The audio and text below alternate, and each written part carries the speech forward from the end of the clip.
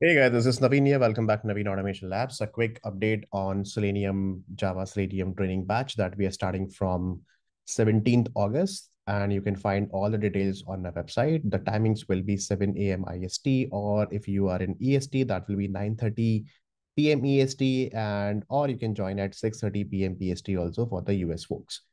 In this training, a lot of good things that we have added with respect to Java, Selenium end-to-end framework with proper infrastructure setup, DevOps activities with respect to test automation, and a lot of other infrastructure things that we have added. So you will find all the details over here. You just need to fill this particular form and then do the registration. And these are different payment options are available. You can just go through with the payment option. I quickly go through a course content because we'd never compromise in the language because the programming is very, very important to understand Selenium, and you have to learn Java before learning Selenium. So Java, Selenium, I must say that 70-80% market is still captured with Java with Selenium, and Selenium is still leading in the market as compared to Cypress and the Playwright. There are many, I would say, surveys and the polls are available in the market. And then you can see still people are using Selenium and the demand is very, very high. If you really want to start your career in automation, please start with Selenium WebDriver. So the training content is designed in such a way that we will cover all the Java parts. Before Java, we will never proceed further.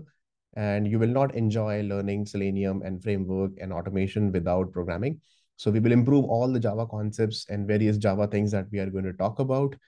I will make you perfect in Java, and then how exactly Java works with the proper implementation, with the proper examples and everything. We will cover all the object-oriented programming concept with the core Java. We are going to cover that, and some really, I would say, advanced concepts also that we have added, like streams, Lambda, collections, manipulations, a lot of object-oriented program-based questions, patterns also we have added over here.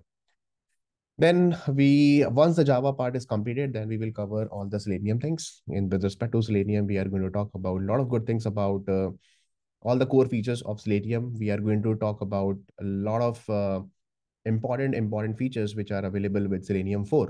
And we are not going to cover Selenium 3 because Selenium 4 is the latest trend in the market, and you should know what are different new changes happened with Selenium 4 with respect to CFT, with respect to a new Chrome browser, and then what other new changes happened from Selenium 3 to 4 with respect to architecture. Now we are using W3C WebDriver protocol instead of JSON via protocol. So we are going to cover those things. And then all the core features and important features of Selenium, we are going to cover that. So a lot of good things. We will focus majorly on the locators, web elements. I will make you perfect in XPath, CSS selector, complex to complex XPath that you can create it, complex to complex CSS selector also you can create that after this particular training. So then some really interesting scenarios, very complex scenarios like web table and then paginations, different checkboxes inside the web table, radio buttons and everything. A lot of good concepts with respect to Selenium weight. Still people are doing mistakes at the time of interview. They are not able to answer it properly, that what do you mean by synchronization, waits, alerts, switches, pop-ups and everything. We are going to talk about that.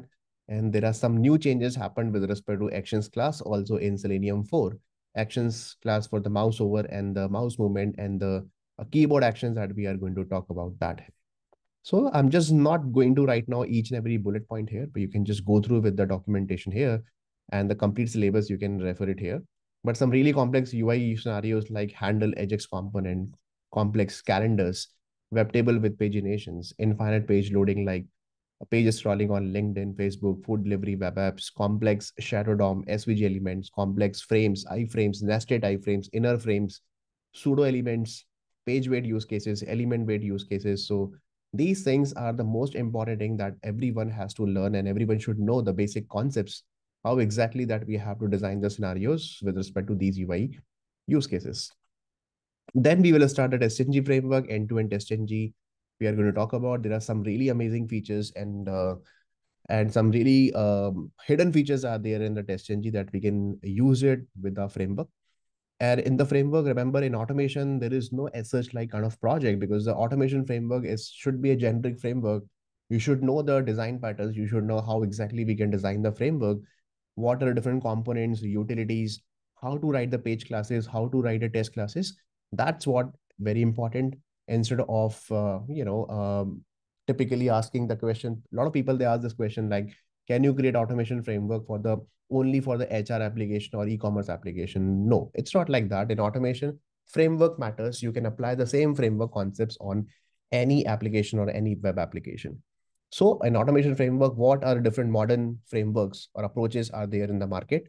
We are going to talk about that. Like, what do you mean by locator strategy, non-page factory or page factory design pattern, single responsibility pattern, data-driven, hybrid-driven, and then various other component designing also we are going to talk about that. So we are going to pick one live e-commerce application, and we are going to design one end-to-end hybrid framework with the page object model design pattern, which will cover all the different components, whatever we use in the real-time projects. It will cover everything, almost all the different components we are going to talk about it. My training is not like that, only 2 days of framework and 2 days of basic Jenkins, and that's it. No, the framework itself will take around at least 2 to 3 weeks of training only for the framework. We will design many pages, different use cases, and different various standards or industry standard that we are going to follow with respect to patterns, the coding, and the automation point of view. And once the framework is ready, then we are going to talk about a lot of DevOps activities like continuous integration. And okay, one more thing, that before that, we are going to talk about extend report, LER report, different custom reporting tools also we are going to generate it here. And with DevOps, we are going to talk about that. What do you mean by CI/CD, PR processes, Jenkins, and then I'll make you perfect in the Git repositories and the Git process also. Along with that, a lot of continuous integration with respect to Blue Ocean, Jenkins pipeline, classic view, Blue Ocean pipeline, all those things we are going to talk about that, and how to generate the report like extend report, LER report, SNG report, GitHub and everything. What do you mean by Git fork? How to push your code? What do you mean by merge request? What do you mean by merge conflict? Local branching concept. These are very famous interview questions. Plus, very, very important when you join a new company or new team, that how to use Git commands properly. Because without that, you cannot survive in the project. What if tomorrow I'm your manager? I'm saying, okay, hey, can you please raise a PR? And if you have no idea what is the right process of raising the PR or working in the real-time projects in the collaboration with other developers or engineers also. So that's what, like, it will give you a lot of confidence the way we work in the real-time projects. Exactly same thing. We are going to talk about that as well. We have a couple of sessions on the Cucumber BDD also in the training. I have not explicitly mentioned it, but it's part of your this particular batch as well. Then the Maven lifecycle also plays a very, very important role. We have to learn at least one build automation tool like Maven. We are going to talk about that. What do you mean by Maven lifecycle, different Maven commands? What do you mean by create, compile, run test, packaging, installing, deployment plugins, various different types of plugins, how to create a normal jar, how to create a fat jar, what do you mean by Nexus deployment, using the deployment plugin and everything. We are going to talk about that.